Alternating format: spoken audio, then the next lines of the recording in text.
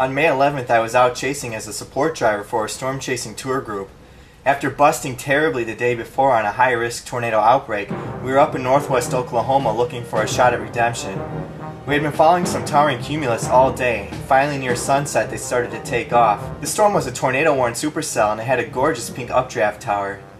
Looks like the fire and emergency management were ready for the worst here in Sharon, Oklahoma. The storm was moving north and heading right for the town of Woodward. We were worried they might get a nocturnal tornado. I'll slow the time lapse down here to normal speed so you can see this shot.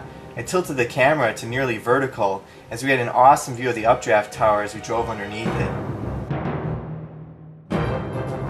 Ultimately, the storm did not produce any tornadoes, but it had some nice, almost low precipitation supercell structure. You can see the movement under the rain-free base here, as well as everyone in the tour group getting a shot.